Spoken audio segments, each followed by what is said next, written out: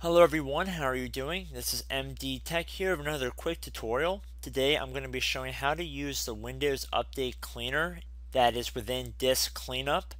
This tutorial specifically applies to Windows 10 but will work on earlier versions of Windows as well.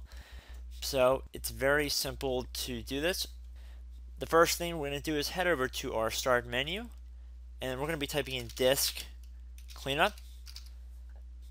It should be labeled as a desktop app. We want to left click on it. This may take a few moments. Okay, so Disk Cleanup is finished checking, and we see that there are a lot of files in here, but nothing quite for Windows Update files. So then what we want to do now is to left click on Cleanup System Files.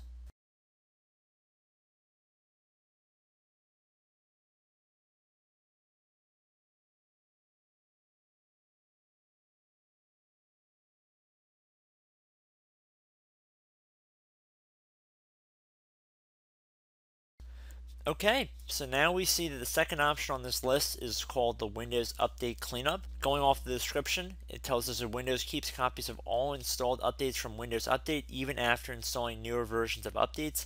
Windows Update Cleanup deletes or compresses older versions of updates that are no longer needed and taking up space. You might need to restart your computer.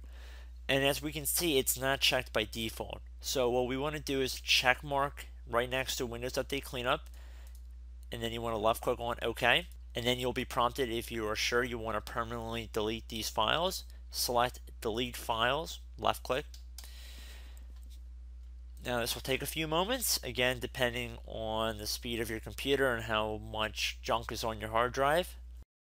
Disk Cleanup finished running, and your hard drive is taking up a little bit less space thanks to Disk Cleanup and the Windows Update. So I hope this tutorial helped you guys out, and I will see you in the next tutorial. Goodbye.